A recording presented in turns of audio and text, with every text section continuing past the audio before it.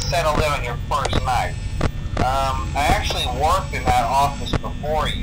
I'm finishing up my last week now, as a matter of fact, so I know it can be a bit overwhelming, but I'm here to tell you there's nothing to worry about. You'll do fine.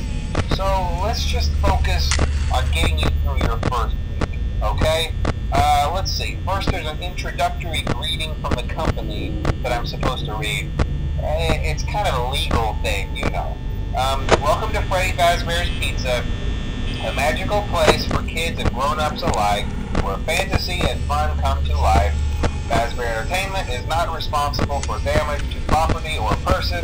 Upon discovering that damage or death has occurred, a missing person report will be filed within 90 days or as soon as property and premises have been thoroughly cleaned and bleached and the carpets have been replaced. Blah, blah, blah. Now, that might sound bad, I know, but there's really nothing to worry about. The animatronic characters here do get a bit quirky at night, but do I blame them? No.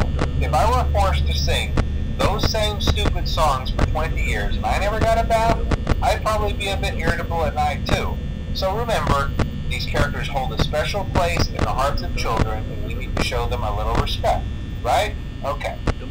So just be aware, the characters do tend to wander a bit. They're left in some kind of free roaming mode at night. Something about their servos locking up if they get turned off for too long. They used to be allowed to walk around during the day too, but then there was the bite of 87. Yeah, it's amazing that the human body can live without the frontal lobe, you know? Now concerning your safety, the only real risk to you as a night watchman here, if any, is the fact that these characters, if they happen to see you after hours, probably won't recognize you as a person. They'll most likely see you as a metal endoskeleton without its costume on. Now, since that's against the rules here at Freddy Fazbear's Pizza, they'll probably try to forcefully stuff you inside a Freddy Fazbear suit.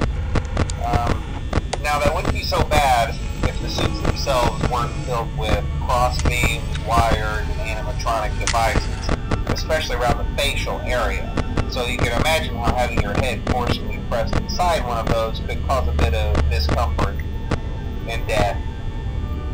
The only parts of you that would likely see the light of day again would be your eyeballs and teeth when they pop out the front of the mask. Yeah, they don't tell you these things when you sign up. But hey, first station of the breeze. I'll chat with you tomorrow. Check those cameras and remember to close the doors only if absolutely necessary.